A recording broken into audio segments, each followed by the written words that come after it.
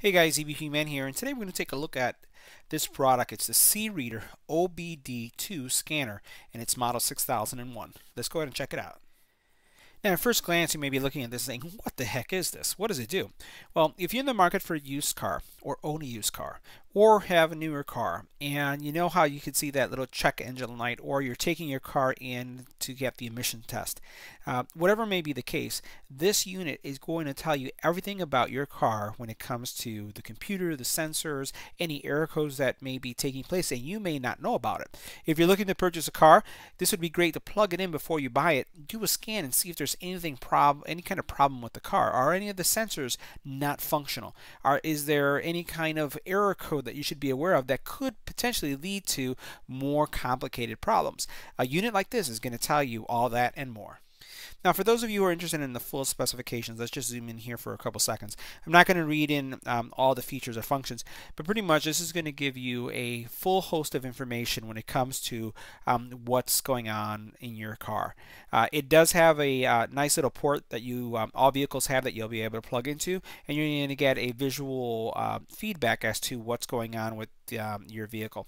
Here you have a product comparison chart, so you can see everything that this unit is capable of performing, and this is the 6001. So as you can see here, it's the third one here, and it has, again, pretty robust capabilities when it comes to reading, understanding, resetting, giving you information about your vehicle. Now, every vehicle is going to have one of these ports. This happens to be a Toyota vehicle, and it's located right underneath the steering column. In most cases, you'll have it right underneath your steering column, or it could be further in the back. It could be somewhere in that corner there. Whatever be the case, all you have to do is plug in the reader into this port and then turn on the scanner. Now, the unit itself is self-powered. You don't require any batteries. As soon as you plug it in, even with your car off, it's going to power up. And what you can do here is just follow the menu. It's not a touch screen, so what you'll be doing is using the arrow keys and then hitting OK. So what you could do is just select that you want to do a diagnose. So all I'm doing is going up and down around it, and I'm going to choose the OK button here to do a diagnose. And it's going to go through and do a scan and give us the results in just a second. So now the next step in this process is just to choose to read the codes. Now I'm going to go ahead and hit OK, and you'll notice that you have a couple options. You can read the code, you can erase the code. So if you have a check engine light and it has to do, let's say, like with the oil change, and you've already changed it and you can't figure out the code, what you can do is just say erase the code. What I'm going to do is hit read codes, and it's going to go through and look and see if there's any error codes. This is what you're looking for. The vehicle has no faults.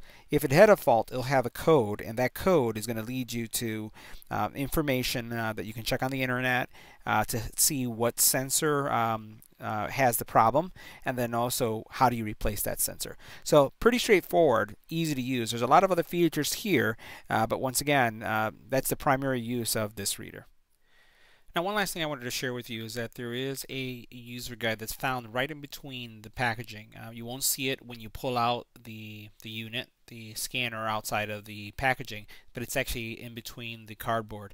And you'll see here that with that, you get a lot of details around, the different buttons, the controls, and also the fact that this unit can be software updated via USB cable. Keep in mind that this USB cable is what you would use for the update.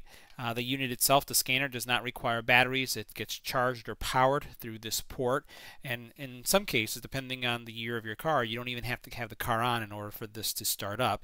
As soon as you plug it in, this is going to light up, and then you're really going into scanning.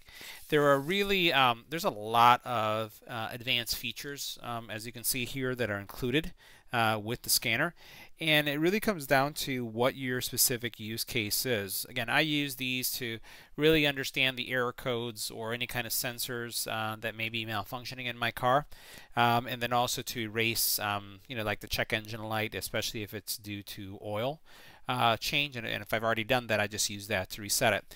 I've also used these, as I had mentioned, just for some friends that are looking to purchase a car and they just want to do a scan to understand what's going on with the vehicle.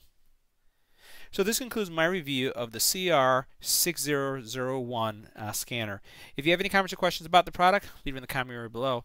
If you liked the video, give it a thumbs up. And as always, don't forget to share and subscribe. Thanks for watching, guys.